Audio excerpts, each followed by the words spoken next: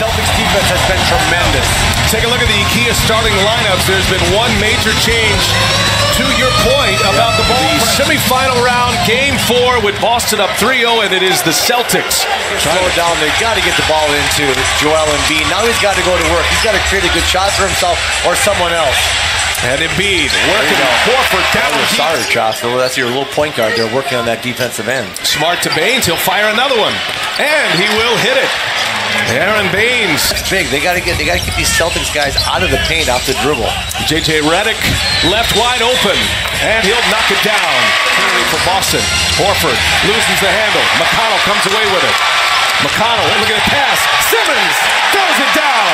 Beautiful setup. Simmons needs some of that. Needs some dunks. Needs some stuff going in for him on the offensive end. Marcus Smart looking up top for Horford for Boston. Al Horford gives Boston so many weapons in so many areas of the floor, not to mention what he does defensively.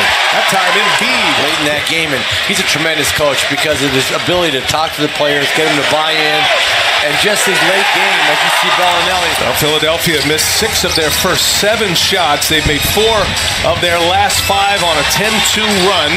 Tatum with those 2 fouls with an can't get it to go.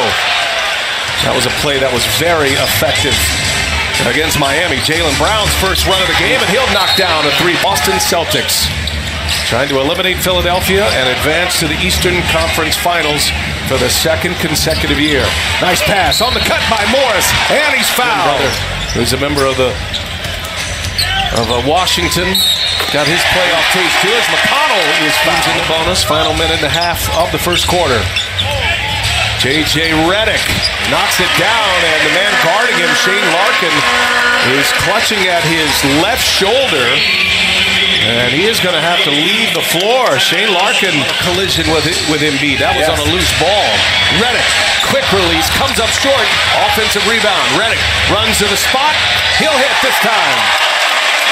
And shot clock, and now with 6 on the shot clock, Smart on the push, and he'll pull up and hit over McConnell.